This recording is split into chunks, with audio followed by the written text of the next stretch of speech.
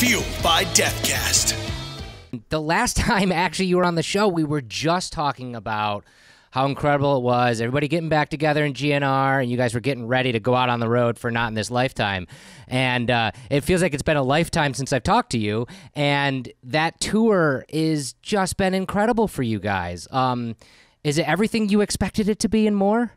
It's way more than I was expecting. Yeah? How come? How so? I don't know. I guess I just didn't.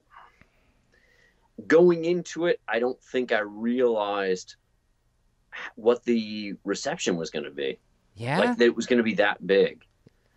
I mean, really? Like, it's Guns N' Roses? I don't know. I don't know what I actually, I don't really remember exactly what I was expecting. I was just sort of riding the wave. And, but yeah, I remember the first few shows were just like, wow, it was pretty over the top.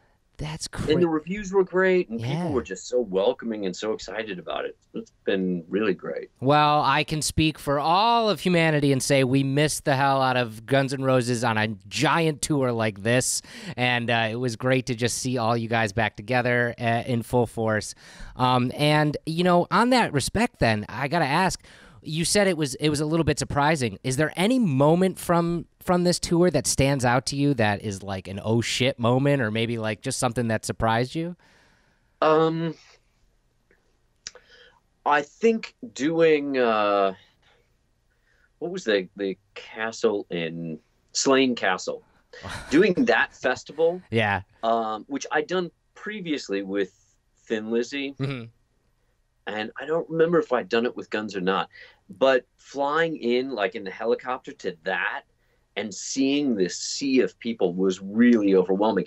It was so big, and I think we set attendance records, but there's like a massive hill, and then it goes down on the other side, and there were people on the other side of the hill that couldn't see the stage, but they had these giant video screens set up, which is just so bizarre to me. Wow. Okay, but walk it back though. You flew in on a helicopter. Did the helicopter land on the stage? Like No, backstage, because there's such a big I mean, it's a traffic jam for miles and miles and miles. Right. So it's just there's no way to get in. Hey, that's the most rock star way to get in, I guess, right?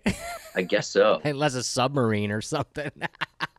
But it's pretty incredible to see people, to see that many people, and then to know that there are people over the range that you can't see when you're on stage. That's absolutely incredible. And again, when I had you on the show the first time, you were talking about how magical it was, with all these guys coming back into the fold. You all kind of coalesced almost immediately, and those first couple shows just felt good. Was your words where it's just everybody felt like they were on point and everything was kind of clicking.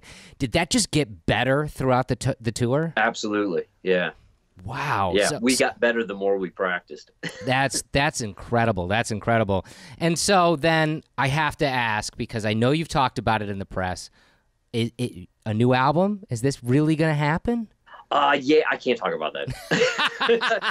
It's okay. It's okay. I sure hope so. I mean, that's exciting. And I want to ask, like, without getting into what you can't talk about, when you guys are practicing and you guys are on the road and performing and stuff like that, do you kick around new ideas? Do you sure. like what is that writing process like? Because we sound check every day for a long time, and we'll jam on different ideas that people come in with, and they'll start playing something. We record all that, just really to have for reference. Yeah. Oh wow. So you guys are constantly like reinventing and reimagining and just putting stuff out there. That must make it fun. Well, we're just constantly making music. I mean, right. It's what we do. So when we're sound checking, we're just we'll just make music and kick around ideas. Well, I do hope that it does coalesce into new music recorded from you guys, because like you said, you got better throughout this entire tour and you guys are clicking on a different level now. It would be incredible to be able to hear that on a recording.